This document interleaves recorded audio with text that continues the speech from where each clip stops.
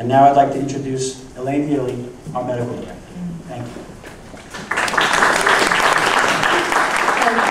Good afternoon, everybody. So as Chris said, this is our 15th annual Stein Lecture, and many of you have attended previous ones. And over the years, we've heard a lot about Alzheimer's disease. We certainly heard a lot about the science behind Alzheimer's disease, the condition of the brain, and vaccines and research and so forth. But today we're going to talk about a different aspect of Alzheimer's disease, and I think one that we can relate to on sort of more personal level.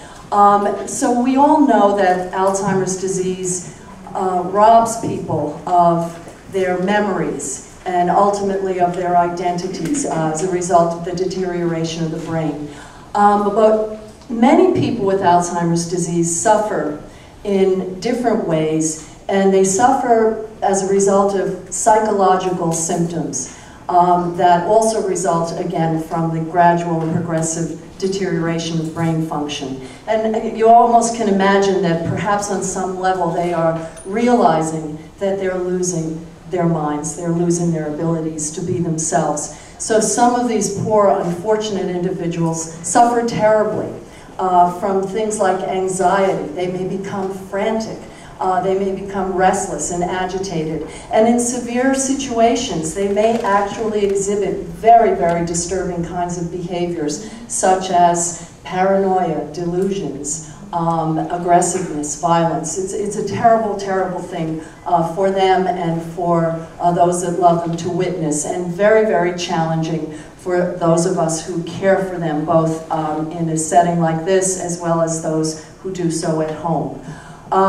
So these symptoms are not unlike those exhibited sometimes by people suffering from different kinds of mental illnesses, such as schizophrenia, where we've had such success in recent decades by using medications to help them and to mitigate and alleviate their suffering. So naturally, you can, I think, understand how these medications might also be used or attempted in people who are manifesting what appear to be virtually the same symptoms. But as we will learn this afternoon, what is sort of intuitive and seems to make sense maybe doesn't always work. So we're going to hear about this today, and we're going to hear about how this was realized, and then how we have used different approaches, both in the institutional setting and in the home setting, to help people who are having these very distressing symptoms. So we're just coming off, I think, a couple of weeks of interesting happenings in Washington, which I think, regardless of your political persuasion, we would probably all agree that we wonder sometimes if our elected representatives really are functioning all that well and all that efficiently.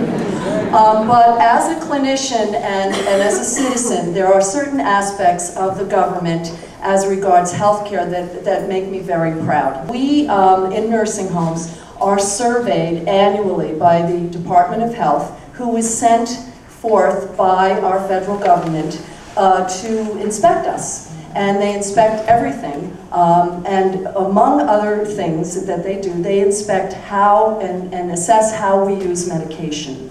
And there are specific regulations, and I'm not a big fan of government regulation, but they have created regulations over the years that we must abide by pertaining to the use of these medications. And I must say I'm very proud of our government in how these regulations were recently amended to reflect real sensible application of science and clinical management. And the reason why this happened, part of the reason, is due to people like our first speaker, Dr. Susan Levy.